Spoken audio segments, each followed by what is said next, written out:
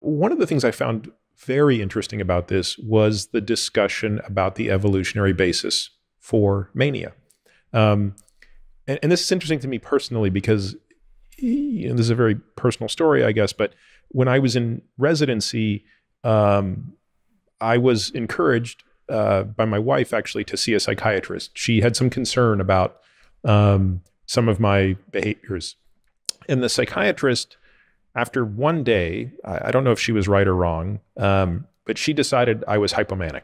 That was her diagnosis. And that, of course, got me very interested in, well, why is this the case? How does she know?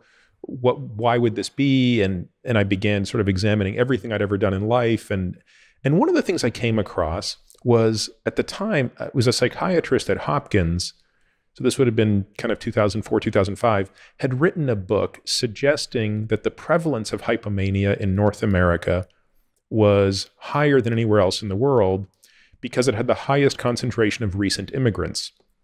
And the argument was, well, by definition, if you have a collection of people who are 1 to 5 generations away from people who had basically the nerve to leave a comfortable life elsewhere, and in the case of certainly my parents and many people who came here, basically to come to nothing. You don't know the language, you don't know the culture, you don't know the people. It wouldn't be surprising that you could concentrate hypomania here. I'm curious as to whether you have any thoughts about that theory, but perhaps more importantly, let's dive into this evolutionary basis for mania, because the point that you get into about how there are some times when traits are very valuable at the population level and not at the individual level, I found that fascinating. Well, first of all, that's a very interesting route into this discussion, which is the immigrants, the recent immigrants, and the possible genetic link to have the in recent times to have the get up and go, to leave, to take the risks, to have the energy, to have the motivation to actually make it happen, to sustain it. This complex goal with so many possible downsides. That's no small thing. Some people wouldn't want to do it, some would. And mania it's one of the poles of bipolar disorder, which is a very highly genetic disorder. One of the most in psychiatry, bipolar type 1 disorder, extraordinarily genetically determined. And what is it? Well, it's got and these sorry, two just poles. To be clear, Karl, does that mean that bipolar stems from bipolar, or it just clusters with other psychiatric illness? So in other words, schizophrenia or significant depression would also be genetic precursors to it? What it means in this case is that it's, if you look at monozygotic twins, especially those that are raised apart, that's where the most pure information comes from. You can look at the concordance of mania or bipolar disorder appearing in each of these twins. And how high is it? Identical twins. It's more than 50% for bipolar type 1, actually, in fact, verging above 70%. Wow. And so you have a very strong bipolar type 1 genetic determination. And just out of curiosity, what is it for autism in that same setting? Autism also high, maybe just a touch under that. Okay. With depression, it's like 50%. And so most of the psychiatric disorders have strong genetic links. They tend to be less than 80%, but in this kind of 50 to 80% range for many of the severe ones, from depression to schizophrenia to autism to bipolar. And so this is something we face in schizophrenia and in autism, but in bipolar, it's extremely strong. So right away we know there's that link, and mania is the positive pole of bipolar disorder. The other pole is depression.